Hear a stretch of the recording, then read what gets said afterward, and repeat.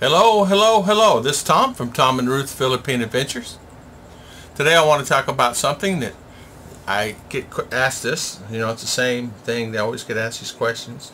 But, it's an opportunity and it gives me ideas to do videos. And thank you so much for all the questions that I get. Changes in the Philippines. I did a video back about, I don't know, last week before last.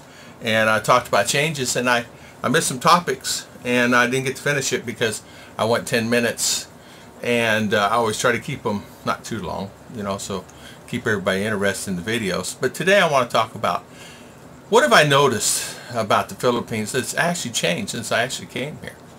So today we're going to talk about that in a few minutes.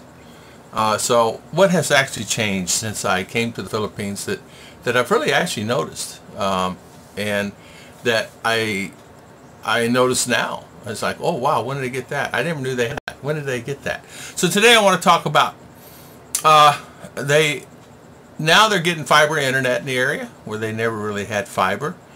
I remember when we first got here, they had two towers, one for Globe, one PLDT, and both towers were full. They couldn't put no more load on those towers, so they had to build another tower. And then in the process of building a tower, they could not. So I went and bought a pocket Wi-Fi. And I paid 1,500 peso for the pocket Wi-Fi for Globe and tried to get it to work. And it worked a little bit. After we made this and did that, and put it over here and stuck it in this window, we actually got some service out of it. It really wasn't really that good. It was not that good in town. Now service has gotten a little better. I think Globe and PLDT both are afraid of competition coming in. And as you know, we're supposed to already have new companies started here in the Philippines, and it's not here yet. So fiber internet is actually coming in area, and it's actually gotten pretty good. So that's something that's really nice, and I have to say that. So fiber is something that is new. When I first came here, you could not buy ice anywhere. Ice was something that you could buy ice, but it was tap water ice they put in the freezer, and it puts in a small thin sleeve about 6 or 8 inches, 10 inches long, and you break it apart, and then they would take that and stick it in your Coca-Cola or your cooler or things like that, or break it apart and put it in their Coke and things. And the problem with that, it was just regular tap water. Now, believe it or not, you can actually buy bags of ice. There's 2 places in town you can actually buy ice. Bag ice, and it's mineral ice. I mean, it's already been treated. It's ice that they make from ice machine, and they just bag it up. Now, since I came in, changes in the Philippines I noticed is a big grocery store. But we didn't have a big grocery store before, and the grocery items have increased considerably than what we had. I couldn't even find Tabasco sauce. I couldn't even find even a can of pork and beans, which I don't eat.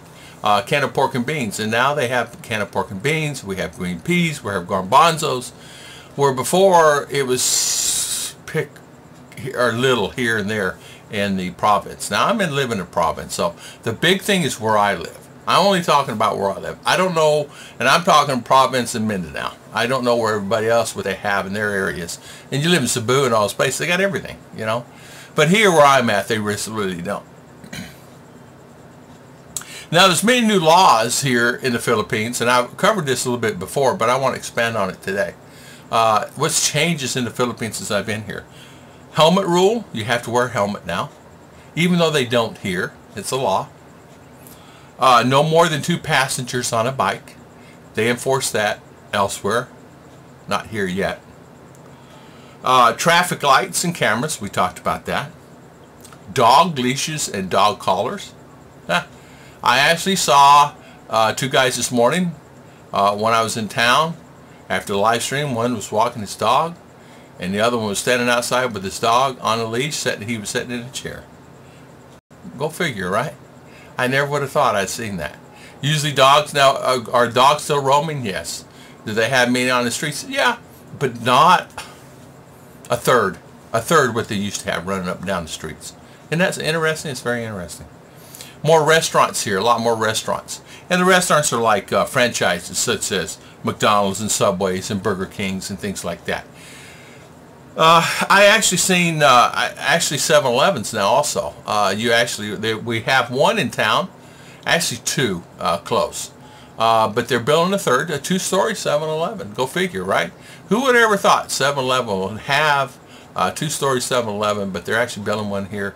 There's one by the Maragmag Hotel, and there's another one right down the road there, about 5 kilometers. And the new one he's building, which is the same owner, he's building one right up the street. I think he's going to close that one down at Marguerite. Maybe you keep it open. I don't know. It's at the Marguerite Hotel. There's something here that I never thought I'd ever see. Many American products, such as colognes and shampoos. Shampoo's already been here. You cannot buy only Joy detergents, and then they have some off-brand. But they have other ones. Every once in a while you see an off-brand here, or a brand that we have in U.S.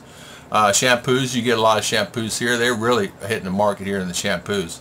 I even saw American belt. I actually saw a belt in town on a rack. It's not even my size. Said made in America. Go figure. Now we do get a lot of okay clothes here. Comes from America. It's where they actually take used clothing and they ship it to different countries, China, Japan, all over the world. And a lot of times it ends up here because they ship it back out also. They do the same. People wear it and they get tired of it and they just turn it in, and it goes to the okay stores. Now, I call them okay. I'm pronouncing it wrong, but it's used clothing. And you can buy it for $1, $2 or less. Nice clothing, some branded, some non-branded clothing, some pretty nice. I just can't find any of my size. It's all small sizes, all European sizes. So what it's telling me is it's coming into Japan and some of the other countries, Pakistan, India, and things like American products and they're shipping it in here.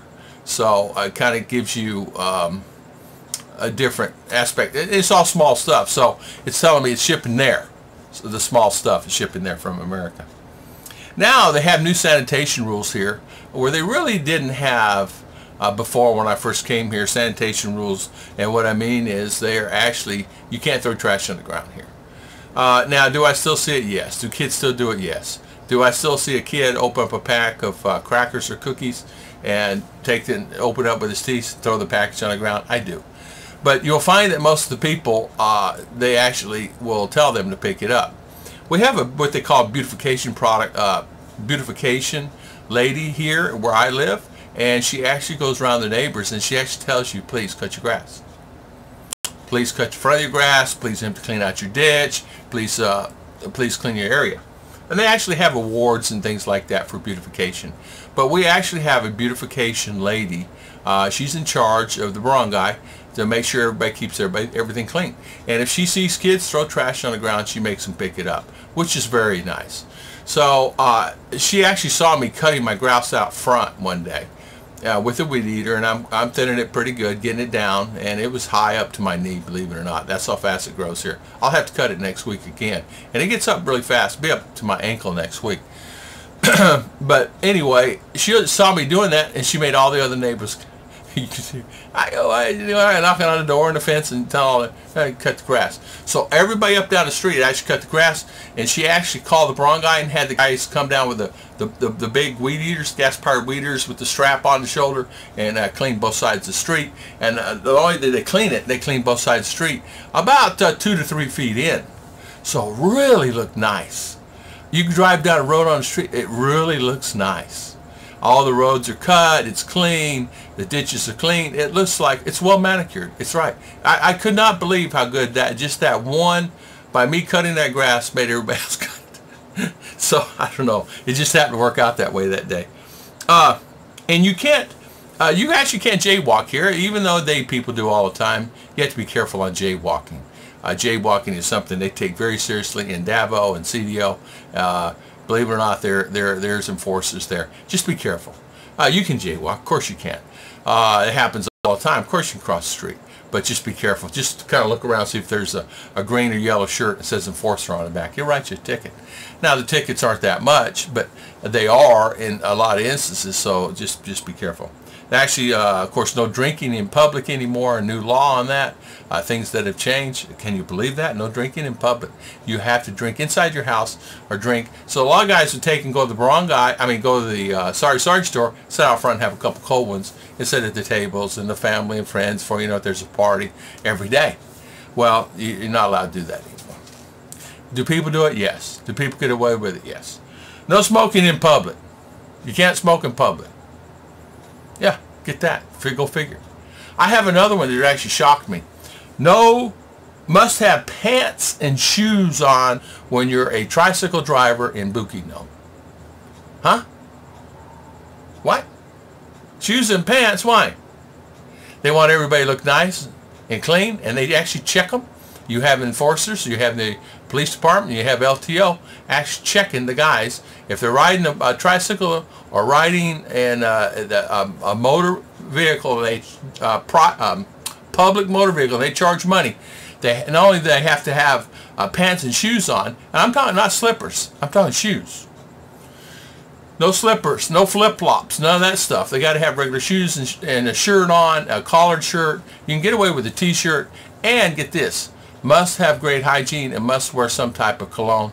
And there's many times, believe it or not, I get in a tricycle at 4 in the afternoon and it's hot, and that guy's got cologne on because he keeps it right in his little pouch that he has on his side with his money in it, and he just sprays himself down every once in a while. And I tell you what, kudos out to the not saying it was ever a problem, because it's not, it's never been. In fact, the whole time I have been here, I've never ever had an odor from anybody on hygiene, not one time, not once, ever. In U.S., all the time. Man, as you guys know, I worked retail. Did I see it all the time? I saw it all the time. But anyway, I thought I'd just tell you this, the changes. It's actually kind of neat, the changes that's happened here. So, more and more are getting TVs, and more are getting washing machines. Yeah, so it's kind of nice. I want to thank everybody for watching. Please subscribe and hit like.